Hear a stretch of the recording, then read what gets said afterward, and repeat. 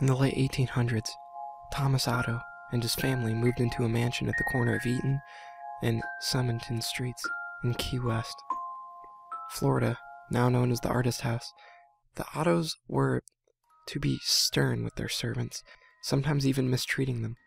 It was the treatment of one such heightened servant that provides a twist in this story.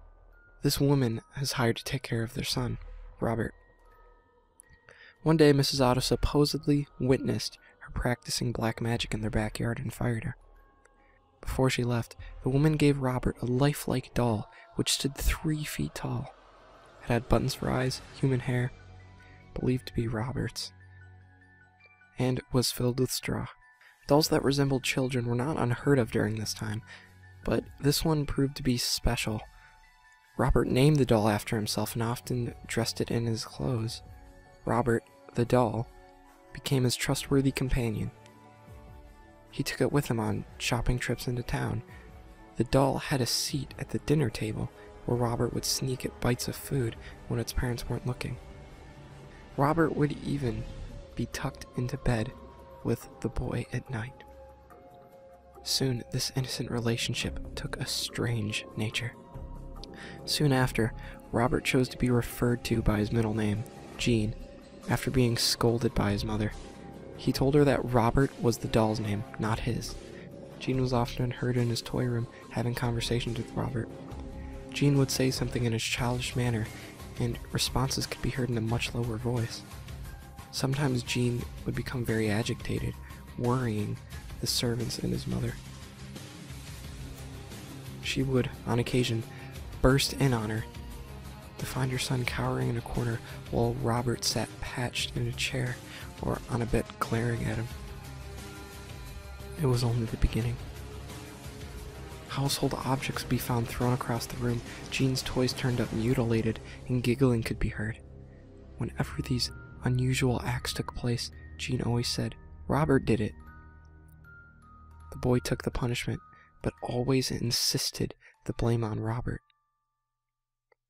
As the mischief grew, more and more servants took their leave as new ones were hired.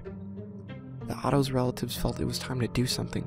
With the recommendation of a great aunt, Jean's parents moved Robert from his care and placed it in a box in the attic. This is where he resided for many years. After the death of his father, Jean was willed his boyhood home. He decided to live in a Victorian mansion with his new wife. Jean had become an artist and felt the house was spacious and would provide a place for him to paint. He went to the attic and dusted off his old child toy. He became attached to the doll despite of his wife's displeasure. Jean would take the doll along with him everywhere they went. He even sat in his favorite little chair while Jean and his wife slept nearby. The turret room became Robert's domain after Mrs. Otto moved back into the attic. Him back to the attic. Their marriage slowly became sour until Mrs. Otto supposedly went insane and died of unknown reasons. Jean followed suit behind. Robert supposedly attacked people, sometimes locking them in the attic. People who passed by claimed to hear evil laughter coming from the turret room. For some time, Robert remained in his empty house by himself until a new family purchased the mansion and restored it. The doll was once again moved to the attic. This pleased it as much as the last time. The doll was often found throughout the house.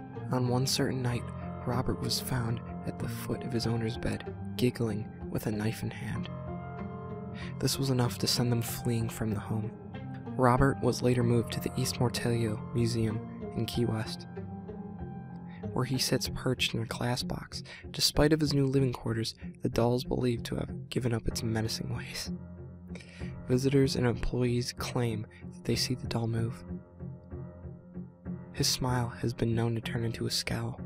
One employee cleaned Robert, turned off the lights, and left for the night. The next day, he returned to find the lights on, Robert sitting in a different position as the night before, and a fresh layer of dust on his shoes. Some say he'll even curse you. If you want to take a picture of him, you must ask politely. He'll tilt his head in permission. However, if he doesn't want you to take the picture, and you do anyways, a curse will befall upon you and anyone who accompanied you at the museum. The same will happen if you make fun of him. To this day, Robert remains at the East Mortalia Museum, in his sailor suit, clutching his stuffed lion, continuing his menacing ways.